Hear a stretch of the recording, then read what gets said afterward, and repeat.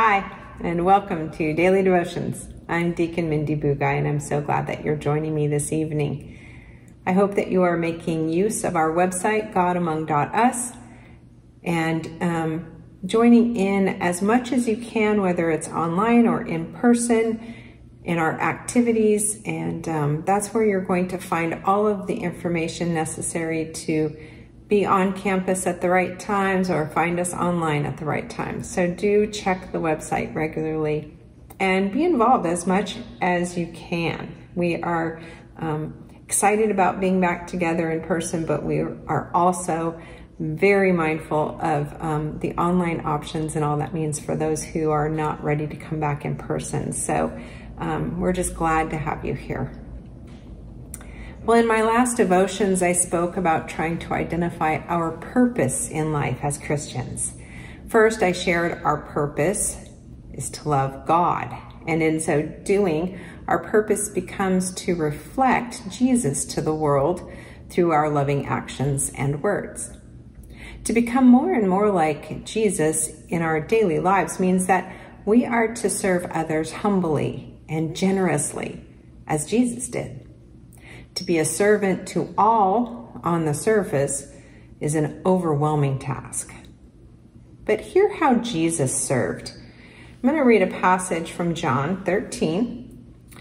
First, it's verses 3 through 5. Jesus knew that the Father had put him in complete charge of everything, that he came from God and was on his way back to God. So he got up from the supper table, set aside his robe, and put on an apron.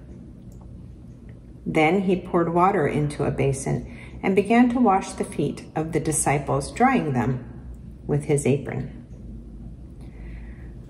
While Jesus was well aware that his time on earth would end soon, he chose to leave the table to wash the feet of those disciples who followed him.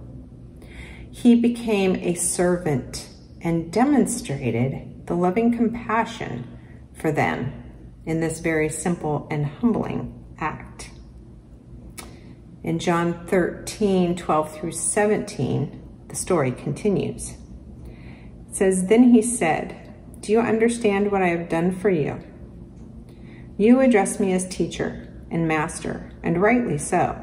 That is what I am. So if I, the master and teacher, washed your feet, you must now wash each other's feet. I've laid down a pattern for you. What I've done, you do.' I'm only pointing out the obvious. The servant is not ranked above his master. An employee doesn't give orders to the employer. If you understand what I'm telling you, act like it and live a blessed life." As Christians, our response to the generous and humbling gift of grace through Christ should be to live as Jesus taught. Within each of us is, or are, God-given abilities which help us to provide for ourselves and to provide for others. This passage from 1 Peter says, "Most of all, love each other as if your life depended on it. Love makes up for practically anything. Be quick to give a meal to the hungry, a bed to the homeless, cheerfully. Be generous with the different things God gave you, passing them around so all get in on it. If words, let it be God's words. If help, let it be God's hearty help. That way, God's bright presence will be evident in everything through Jesus." So it isn't just about the wonderful talent one has or the special abilities one has. It is about the common, humble gifts that each of us have within us that can make life better for those around us. Jesus washed feet.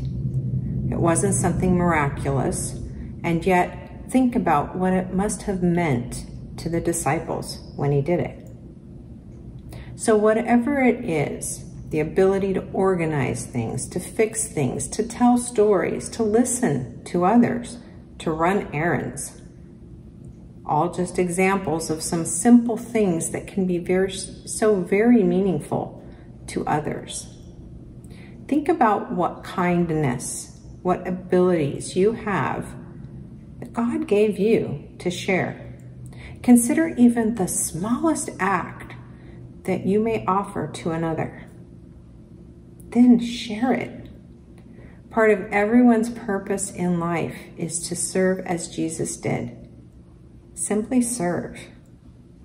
Let's pray together the prayer that Jesus taught us.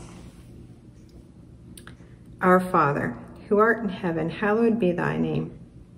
Thy kingdom come, thy will be done on earth as it is in heaven. Give us this day our daily bread. Forgive us our trespasses as we forgive those who trespass against us.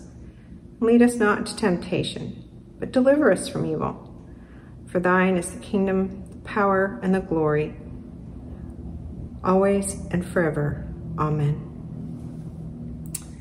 Well, I hope you have a wonderful remainder of your evening. Good night and God bless.